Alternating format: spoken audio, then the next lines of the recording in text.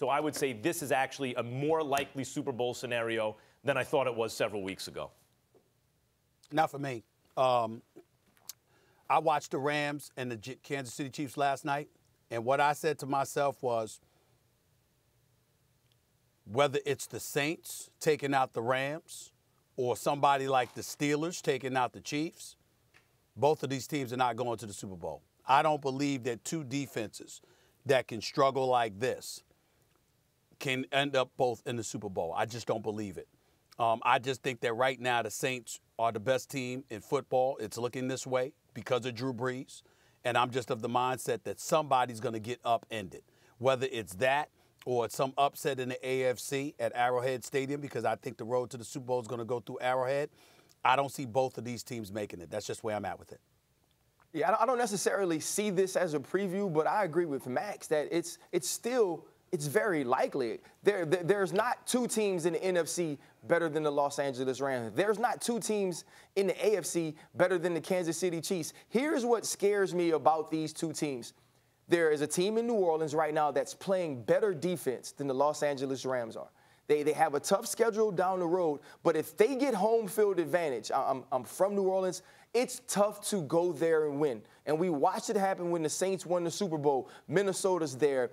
Brett Favre is there. He's having this great season. Tracy Porter gets a pick to put the Saints into the Super Bowl. Then Tracy Porter gets another pick for a touchdown against the Indianapolis Colts. I feel like the Saints are playing the type of ball that's an antidote to what the Rams do if they get them at home.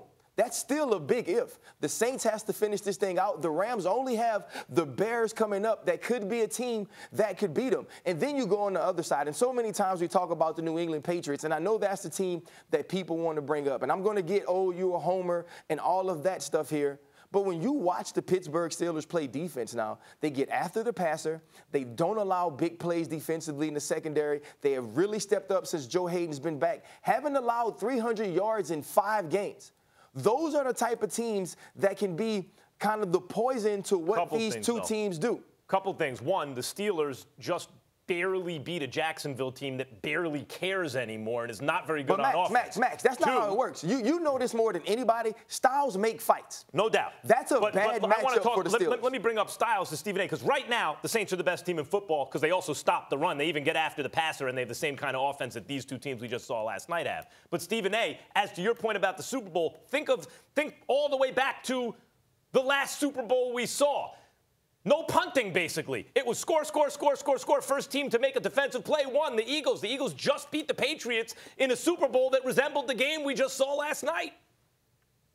Well, I mean, the point is that, again, we could talk about the rules and what have you, but I'm thinking about guys nipping and tucking, going back and forth. Now, if I see defensive lapses, Max, and I see a team that just seems ill-equipped to handle whatever it is that they're going up against, they just seem clueless, like that touchdown that Tyreek Hill scored, that 73-yard touchdown catch, where there was no one in the vicinity of him, and I saw that repeatedly happen, then you got a point. But I saw Jared Goff making throws. I saw Patrick Mahomes making throws. I saw defenders right on receivers, and still guys were making catches and they were making fantastic plays. When I see something like that and I see two teams nipping and tucking and I'm seeing special levels of talent be put on display, and that's what the order of the day is, as opposed to incompetence or ineptitude, then it's a different ballgame. So it's all about how those things transpire to me, not just that they're transpiring. Let me throw something at you, too, because you mentioned the schedule. The Saints have the 5th toughest remaining schedule. As for the Rams, the 5th easiest. And I know how important competition is to you, Stephen A., but, I mean, what kind of impact is that down the stretch? But that plays a part to me, and that's why I mentioned the schedule down the stretch. I mentioned home field advantage because I think it's really huge with Los Angeles and New Orleans, not because I believe it's so hard to play in the Coliseum and that the Saints have no chance there. I believe that there is no team that can go into New Orleans and win in the playoffs, in that atmosphere, against Sean Payton and against Drew Brees. So the Los Angeles Rams winning last night, having an opportunity to go against the Bears here soon, if they get home field advantage, it plays so much into their opportunities to get into the Super Bowl.